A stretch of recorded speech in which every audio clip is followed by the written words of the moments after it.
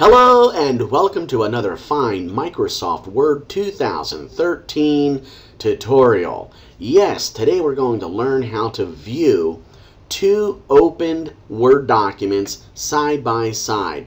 This way you can compare one to the other. Also be able to copy from one to the other. So let's get started. The first thing we need to do is obviously start Microsoft Word.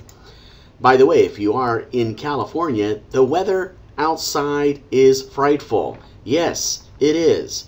Alright, let's start Microsoft Word because it's raining outside. Alrighty, here we have Microsoft Word. We're going to open up the first document. Before I do that, these two documents here, these search documents, are the two documents that I would like to open up and compare side by side.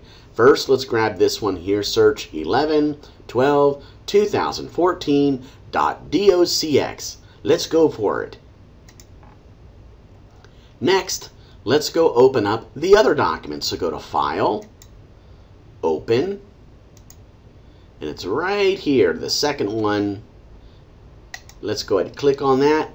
So you notice the other one, if we go down here to the bottom, you see both documents are open.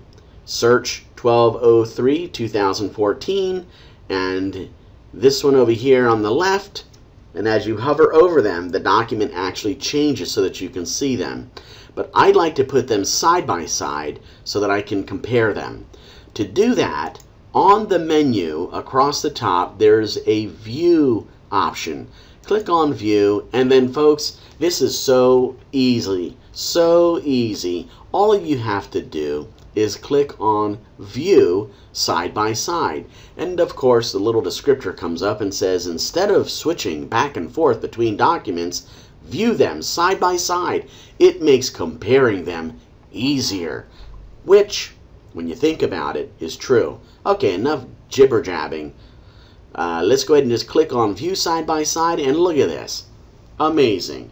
That era molto facile, non è troppo difficile. This is cool stuff right here. You know, you can look, you can compare back and forth if you want to copy from one to the other. If I want to take this stuff over here, copy it and bring it on over here, boom, boom, ba-ba-boom, there you go. It's right there. If you want to take this whole document right here, copy it, put it on over here, paste, ba-ba-boom, now they're both the same, right? You want to paste it again? Go ahead. Hey, how about over here? You want to put it over here again? Great, excellent, eccellente, è molto facile, mi piace molto. As if you can see, I'm learning Italian. Anyway, folks, that's it. It's so simple. And now I think, let's see, if we just click on this again, what does it do? Does it switch us back to normal if I uncheck that? It does. It brings us back to one document. Okay, well, I hope that helps.